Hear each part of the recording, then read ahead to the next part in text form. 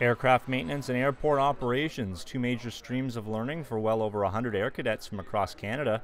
They're in week 2 of a 6-week training program at Canadore College's aviation campus in Jack Garland Airport.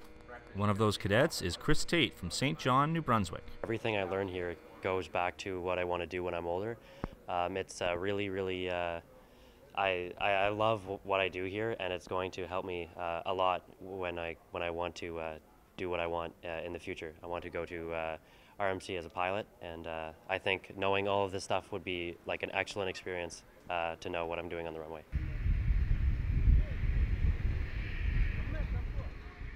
So we're learning how to drive the tug and how to keep it like in a straight line, and it's really hard, you know, because it has to be like stable, and when you add the thing in front, it's harder because it's not going to follow you, so you have to like adapt yourself to it.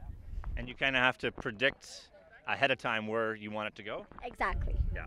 Tell me about your dream in cadets. Where does your future lie right now? What do you want to achieve?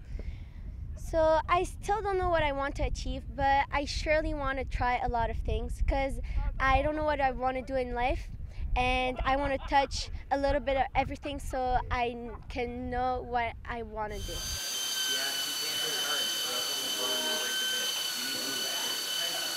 Canadore College is basically one of our biggest providers for the last 11 years as one of our biggest partnership. It's a partnership between the Department of National Defense and the college themselves. We provide the supervision.